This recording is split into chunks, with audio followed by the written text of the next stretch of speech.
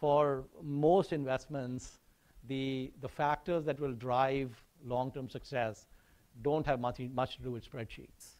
They have to do with other kind of either understanding human nature or understanding nuances about certain aspects of how things work, rather than running spreadsheets. So I think you're better off kind of running it from the vantage point of running spreadsheets. And the second is regarding the cash versus opportunities. You know, one of the simple approaches I use is that we really don't want to buy anything until it's at least half off, 50% off.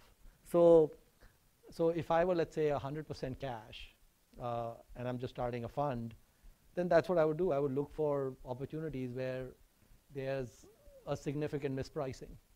And of course, one of the reasons I gave the talk I gave today is sometimes the 50-cent dollar bills are not obvious. Like, for example, See's candy was actually a 25-cent dollar bill or less, but it wasn't obvious. And Coke in the late 80s also was a great bet, but it wasn't obvious. And so the area I'd like to get better at is the non-obvious 50-cent dollars lying all around us. So that's what and the thing is that, so there's two ways you can invest, right? So one is, what I've done historically is look for a 50-cent dollar, let it get to 90 cents, and then sell it.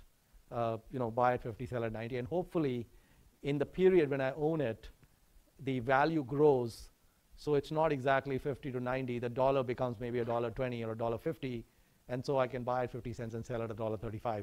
So that sort of thing. But I think that what is probably an even better model than that is buying and holding on to these long runway positions. When we met Warren Buffett for lunch in 2008, one of my daughters asked him which of the Berkshire companies, you know, they own 70 companies, was his favorite company. And he didn't even hesitate for 2 seconds. He said it's Geico. And the reason I think he said it's Geico is because it's got the ultimate long runway. You know, Coke has a long runway.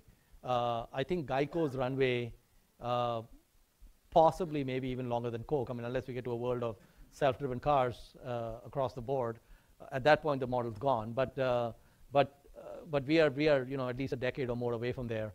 So he felt that that Geico's model had. I mean, he was most excited about owning Geico because they used to have 2% market share. Now they're approaching 10%. And he said that Warren said that on his 100th birthday, they will pass State Farm.